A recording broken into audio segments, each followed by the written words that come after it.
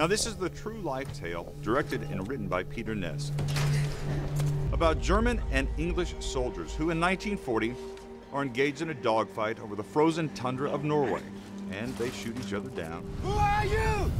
Our aircraft was shot down. We've been shot down too. Come in. A hunting cabin, I presume. Room for everyone.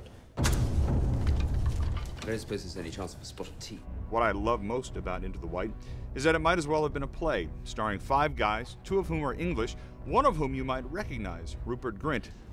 What makes you think you've got the right to invade everyone? Maybe we're just like you. This is about guys who don't want to fight each other, but are forced to because the guys, you know, in charge told them they had to shoot at each other.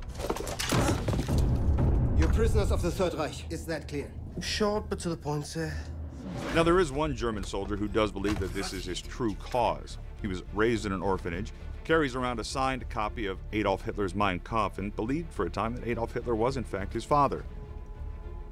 Do you really want to disobey your leader? But even he finds that the British soldiers are more like him than not, which is what makes this such a profound and powerful tale. Why can't we talk like civilized people? We refuse to eat off the floor. Enjoy. Annoy them any way you can. Provoke them. For the first 30 minutes, well, it feels like you've been watching the film for about 5. It's just soldiers looking for some place to keep warm. Peter Næss tells this story so wonderfully that it just engages you.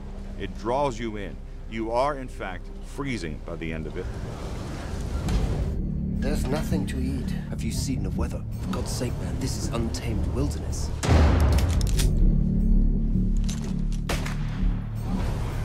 Let's face it, we're all going to die here. Peter Næss is a skilled filmmaker who gets remarkable performances out of every single one of his actors, so don't miss Into the White.